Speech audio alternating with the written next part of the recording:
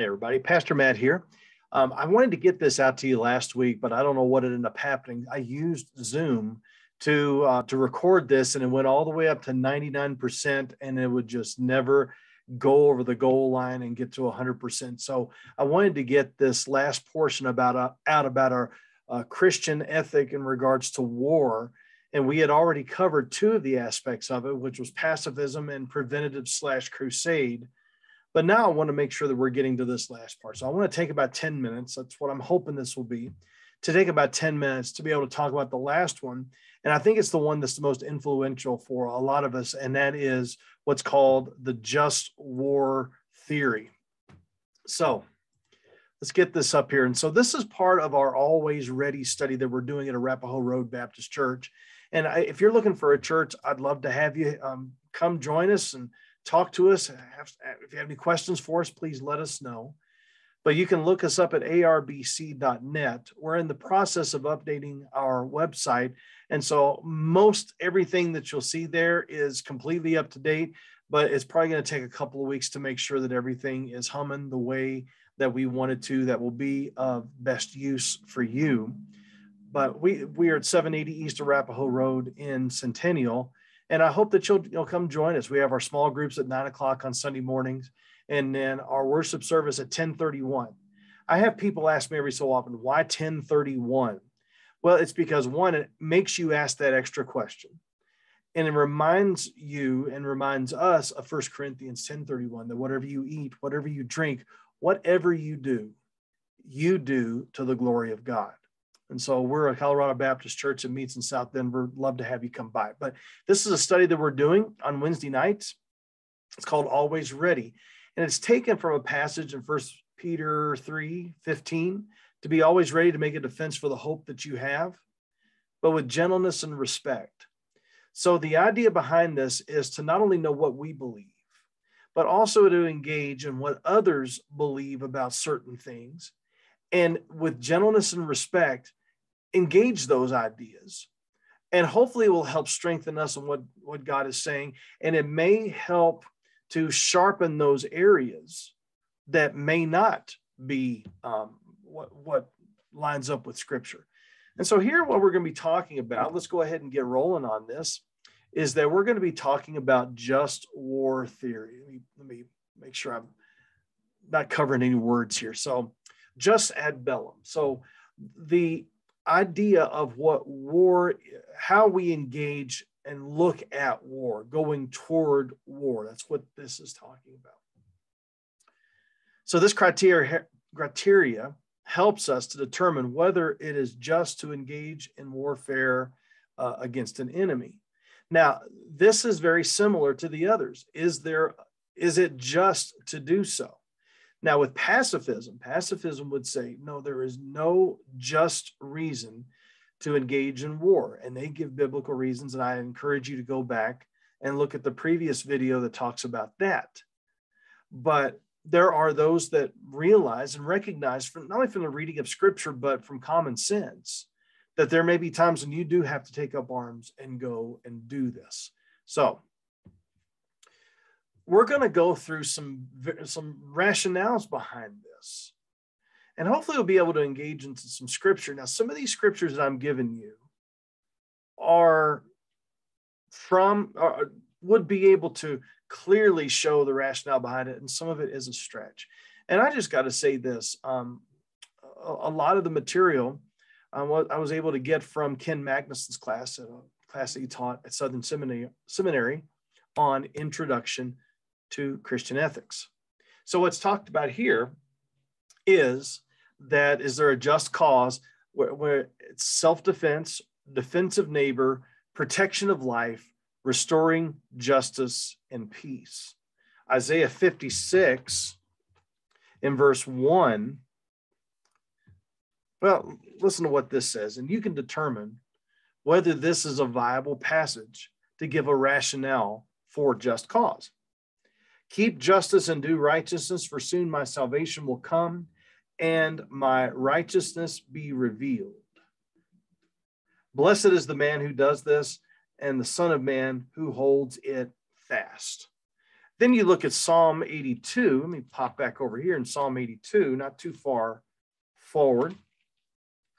And Psalm 82, verses 3 and 4 say this: give justice to the weak and the fatherless, maintain the right of the afflicted and the destitute, rescue the weak and the needy, and deliver them from the hand of the wicked. So this first passage, I think it's a little bit of a stretch, but it's the idea of being able to be an instrument of justice that God gives on the earth to be able to help those who are weak or defenseless. You're able to come along and to do that. Give justice to the weak, the fatherless, to maintain the right of the afflicted, the destitute, to rescue the weak and the needy, to deliver them from the hand of the wicked. So there will be aspects of just cause that will say, look, I'm seeing someone that is being harmed. And if you're a follower of Jesus, you may see someone that is a fellow image bearer of God that is struggling, and that you can see why a nation would go and come along and help. So you have to make sure that this is truly following the parameters of just cause. Well, let's go on and talk about just intention, which means to secure the causes mentioned under the just cause aspect without causing harm. Now here, Romans 12, 13, and 14, that's the passage in the part of Romans that really begins to dig into what application looks like as far as the doctrines that were outlined in the first 11 chapters. In verse 19, it says, beloved, never avenge yourselves, but leave it to the wrath of God, for it is written, vengeance is mine, I will repay, says the Lord. Verse 21, do not be overcome by evil, but overcome evil with good. This passage, again, here is talking about making sure that you are not causing harm, that you are not taking something out of God's hands that should be firmly placed in his hands. And then you look at verse 19 of chapter 14. It says, so let us pursue what makes for peace and mutual upbuilding. So if you're able to do something that causes the least amount of harm, or if you can do this and engage in this without causing harm to the citizenry, that is absolutely ideal. And I think some of these following aspects of this will be able to make this a little more clear. Last resort. All attempts at peaceful resolutions have been made. This is where I personally, Matt Perry, this is where I think that pacifism may come up short. Because pacifism, I believe, is right in doing everything that you can diplomatically to make sure that you are able to broker a peace.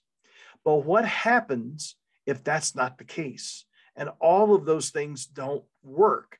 Just war theory says, last resort, you exhaust, like a pacifist would say, you exhaust every possible option and attempt for a peaceful resolution. And if that's not the case, and you see the great harm could be done by this unjust warfare that's going to be engaged upon toward you, then you end up getting into it. Then you end up taking up arms and making sure that you are operating in a just way. Competent authority, when we talk about that, we're talking about that. We're not talking about like neighborhoods and households and tribes. What we're talking about here is a competent governmental authority. And this is where it can get interesting. Governments serve as the only body that can wage war. That's what the just war theory says. But what does this say about terrorists? Terrorists aren't governments, although if you watch The West Wing and you watch and you hear others, is that these terrorist organizations are really their own walking government. Do you go after them? Because they may be doing this, even though they may not be part of a nation, they are certainly a group that is causing harm in an orderly and organized way. What about revolutionaries? I know that's been a conversation as far as we who were colonists. Did we have a way and a rationale to go against King George III, right? And so Romans 13:1 talks about, shouldn't have closed it, but Romans 13:1, really, I'm so grateful that the Holy Spirit led the apostles to address some of these issues, because it gives us some significant guidance. Romans 13, verse 1, let every person be subject to the governing authorities, for there's no authority except from God and those that exist that have been instituted by God. Because these people have been put in place to provide protection for the citizenry that is there. They're not left wide open. They have been given a task and a role to be able to handle this and to protect the citizenry. Now, here's the thing is where some would look at it, it's like, does that mean even with Hitler? Does that mean even with Stalin, Mussolini, Putin? Does that mean that this is the same deal? And I think that the answer to that would be we must obey God rather than men. If there is clearly an unjust aspect of where your own citizenry is being harmed by the dictatorship and brutality of their own leader, well, we must obey God rather than men. Acts 5:29. You see how this can go in a lot of different directions. Proportionate objectives. In other words, the cure must not be worse than the disease. The desired result must not be worse than the concern. In other words, if someone comes at you, the analogy could be if someone comes at you with a pea shooter, you don't come back with them with a howitzer. Proportional objectives. We've got to keep that in mind. Probability of success. Is it just to engage in a war where I always read that wrong. Is it just to engage in a war where the probability of success is low? And the idea would be no. And that's where in Luke 14:31-32, Jesus says a king's not going to go out into battle. If he has 10,000, they have 20,000. He's going to count the cost. He's going to try and broker a peace. And that's what we see here, the probability of success, because now you're putting your own army and your own citizens into harm's way. That was talking about how you approach war. This is talking about conduct in war. And I just want to list these off here because some of these overlap, but I know if there's questions, I would love to be able to address these. Principle of proportionality, the use of force is limited to what is necessary. The principle of discrimination, the use of discrimination and tactics in regards to whom they will attack. In other words, you're going to go after the army. You're not going to go after the citizenry. Now, a couple of weeks ago, Vladimir Putin, his army, hit somewhere in Ukraine that was very clearly marked as for children. Now, we do know in terrorists, when terrorist activities, and sometimes we see that sometimes bombs are being carried by pregnant women, that sometimes terrorist outfits can be meeting in nurseries or hospitals. And so the wisdom that's needed and the protection and the intelligence that's needed needs to be really clear according to just war theory. Number 3, a prohibition of abuses of war, good faith. You must keep treaties. Other activities like raping women, massacres, desecration of holy places or monuments, biological warfare, terrorism, that's right out. We don't do that. We still see those who are enemies of us, not simply politically, but as image bearers of God. Just war theory, especially as St. Augustine, I didn't mention this at the beginning, but this goes all the way back to Socrates. But Augustine was the one that put the Christian understanding from Scripture to this as best as he could. There's holes, as we've talked about. Number 4, success. If it cannot be obtained, withdraw. If it cannot be obtained, withdraw. So as you know, this is a very deep and a very complex issue. So what does that do for us? I chose not to add this as a slide, but for us as believers, this means that we have to make sure we are truly praying for our leaders and the leaders all over the world, that they are following through in significant wisdom. Because if they're not, then they're just going to go and do whatever they want and do whatever comes across them. We need to pray that God gives them wisdom to move forward, and they see that they need to be pursuing God and the wisdom that he gives moving forward. Are you praying for your leaders, as 1 Timothy 2:13-17 says, as 1 Peter talks about? We have got to be praying for our leaders. And we're not simply praying for our leaders that we consider our president, right? Whoever president we have, that's our president, right? You may not have voted for him. You may not like him, but he's your president.